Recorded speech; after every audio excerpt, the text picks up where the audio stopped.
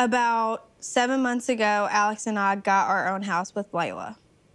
Here, baby. Here, go take this to the trash. Go take this to the trash. And pick up your straw that you threw in the floor. Please and thanks. When me and Alex first moved in together, things were good between us. And then a couple of months ago, things started, like, changing.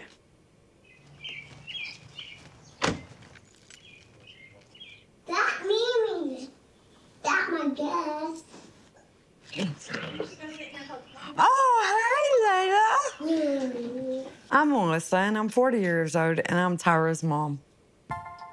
It was hard to raise my kids young, but I feel like it gave us a stronger bond, and when she needs me, she's gonna call me, I'm gonna be there, and when I need her, which is never, I call her and she doesn't come. Shut up. No, that's so rude. So yesterday, me and Alex, we just kind of had a heart-to-heart about our relationship. It's very obvious that we're both upset with how things are going right now.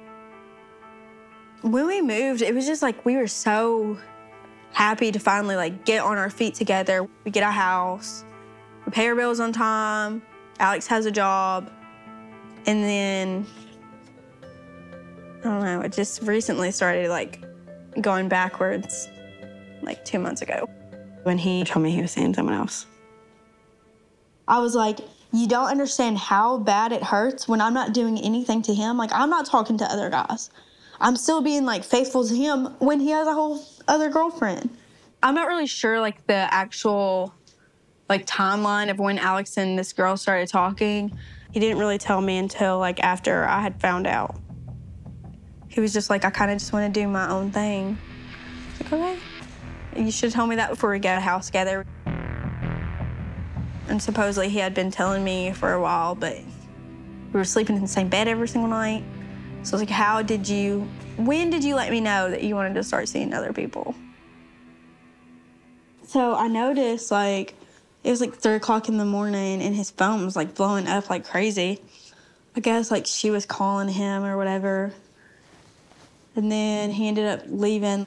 And then she called me. She was like, I know Alex was with you. I know y'all didn't do anything. And I was like, girl, if you still believe him, you're stupid.